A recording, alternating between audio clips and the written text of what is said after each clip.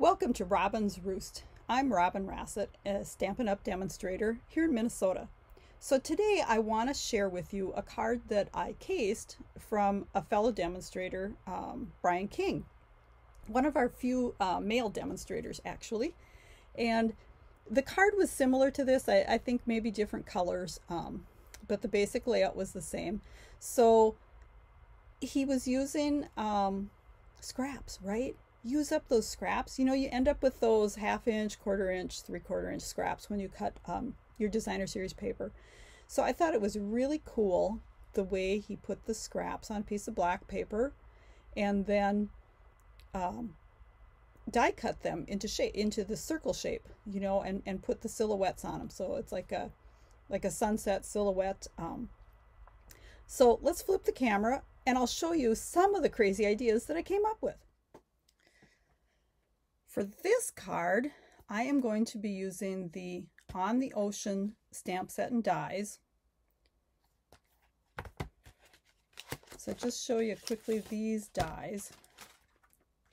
And I'm going to be using just the sails and the boat part. So I've die cut those already out of black. So you want an image that's kind of bold and just an outline, like it can be a shadow. So then I have a piece of 3 by 5 inch black that I'm going to be putting my my strips on, and the strips for this card are 1/2 inch by 3, or you know, they're scraps. And when I'm done putting all my pieces on, I'm going to be cutting out my strips with one of the Nested Essentials dies. So you can use any shape of die. Just remember to cut your black piece maybe a 1/2 inch bigger so you have a little bit of wiggle room to play with. So we're just going to, I'll see if I can remember what colors I have on here. Now I just pulled out a whole bunch of scraps and started, so no promises that I'll have these right. So we've got Blueberry Bushel. And you can put these as far, well, you know, we should probably put the first one pretty close. You can space these as much as you want. I'll show you some that I've done differently at the end here. And I don't, I should put that on the other side. I do not measure, I just kind of eyeball it. This one is Shaded Spruce, Misty Moonlight,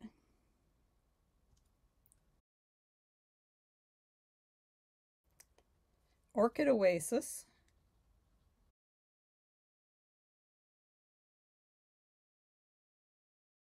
Lost Lagoon. It's probably best if you have them cut the width of your thing so that you don't do like I just did and put glue on the edges that are going to hit your protector sheet. Highland Heather. You guys can tell me if I'm getting these colors wrong because I can never remember. And then we've got, am I out of pieces?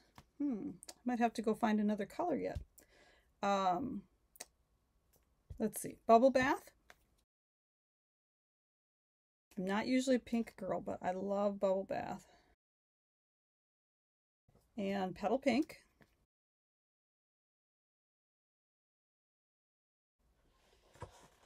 So I've got my basket here of colors, and it should be really light, but well, okay, we'll go with this one, and I think that this is Moody Mauve.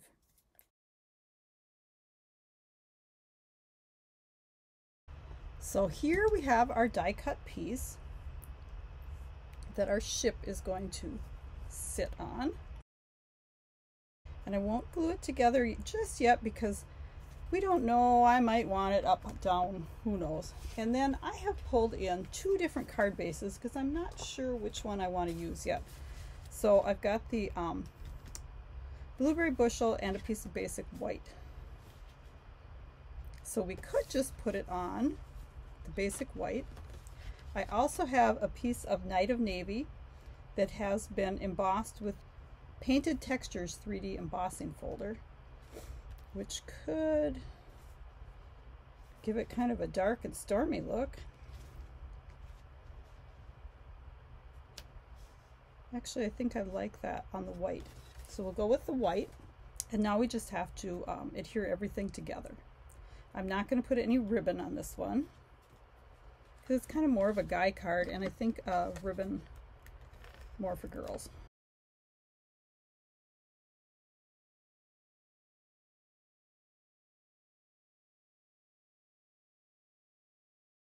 Doesn't that look pretty when you have all the colors like that? Okay, now our ship. We're going to probably put a birthday greeting across the bottom, so let's keep it up a little bit. Maybe we should do our greeting first so we know exactly where it needs to go. Okay, so we've got the, let's do this, hoping this year is full of adventure and excitement. Here it is. I knew I had it out somewhere. Yes, and I think we want that on, oops, on a piece of white. So we'll do this in Night of Navy. Nice dark blue. It's almost, sometimes it almost looks black. Let's see, do we want the strip? Let's just stamp this so it would be in the middle of here. Oh, I forgot. This stamp is mounted crooked, so I need to tip it down. I hate when that happens.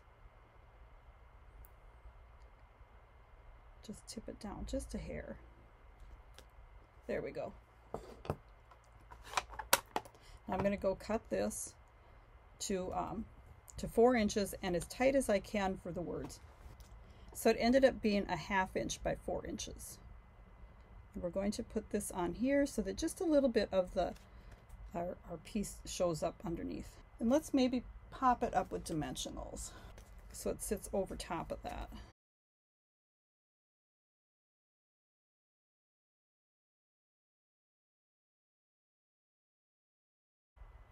And then let's pull in our silicone sheet again. I like using my silicone sheet to keep my workspace non-sticky.